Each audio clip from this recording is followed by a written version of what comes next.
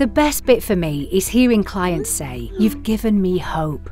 I didn't think I was employable," and that it's like a new life for them. So if you're talking about job satisfaction, that's a big one for me. But I also love that I get to work across different teams and sectors and manage my own day.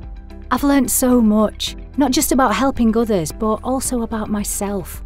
You need to be determined, have a genuine interest in people, and crave variety in your day. And I do mean variety. Last week I connected with a supermarket chain and a monastery. What matters is being able to communicate and build relationships with clients, employers, community networks, family members, or clinical staff.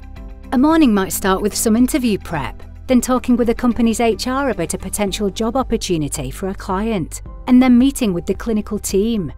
Every day is varied, and every day you can help someone change their life.